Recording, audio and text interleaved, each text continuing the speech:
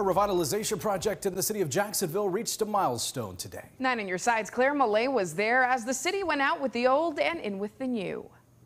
From city officials to the family that owns this property, the consensus on the demolition is a bit bittersweet. They say while they are sad to watch the buildings go, it was time to make way for a better future. A lot of fond memories. We raised our food, we had gardens, we had hogs. Rose Henderson Adams, along with her sisters, remembers being raised on this land where her grandfather built these houses, they say somewhere around 80 years ago. They knew how to live off the land, and our granddad was one of the first people hired at Camp Lejeune at the boiler plant. So he built these houses, all of them.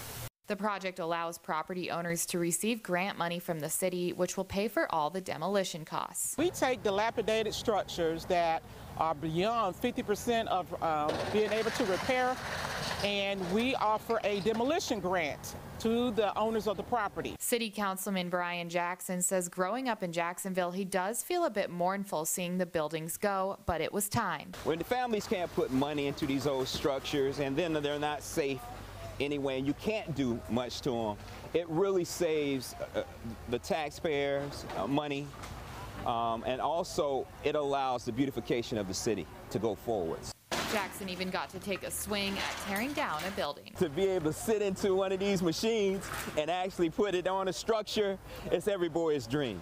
Property owners can still apply for grant money from the city to demolish structures.